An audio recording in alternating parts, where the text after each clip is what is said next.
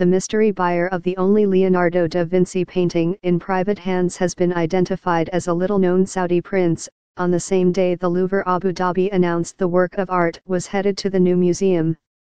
The man was named as Prince Badr bin Abdullah bin Mohammed Farhan Al Saud, a royal from a distant branch of the ruling family, by the New York Times.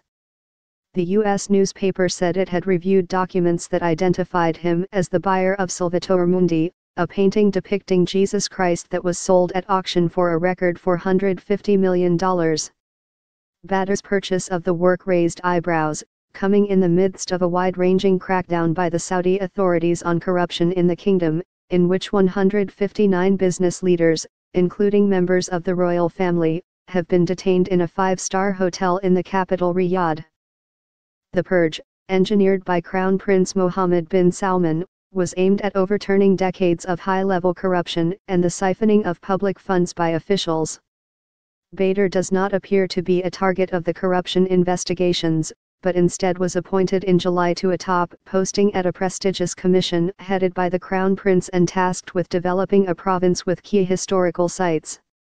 The commission will introduce proposals to modernize the region of Al-Ola, which contains archaeological sites of great value, including Ma'in Salih, a Nabatean era site that is believed by Muslims to have been the home of an ancient prophet in the Quran.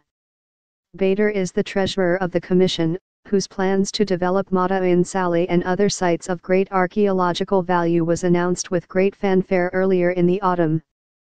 It is unclear if there was foreknowledge of the plans to host the Leonardo painting in the Louvre. The Saudi Crown Prince is a close ally of the United Arab Emirates and its rulers in Abu Dhabi. See a gallery of the world's most expensive paintings. Leonardo da Vinci's Salvator Mundi sold for $400 million at Christie's, $450.3 million, including auction house premium. One of 4 versions of the scream created by Munch and the only one that is privately owned. The painting sold for $119,922,500. Picasso's Nude, Green Leaves and Bust, 1932, sold at Christie's in New York for $106,482,500. La Home Key March I, 1961, by Alberto Giacometti sold for £65,001,250, $105,182,398, at Sotheby's in London. Picasso's Boy with a Pipe, 1905, sold at Sotheby's in New York for $104,168,000.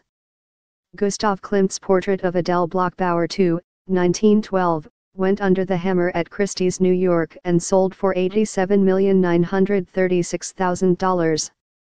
Francis Bacon's Triptych, 1976, sold for $85.9 million to oligarch Roman Abramovich.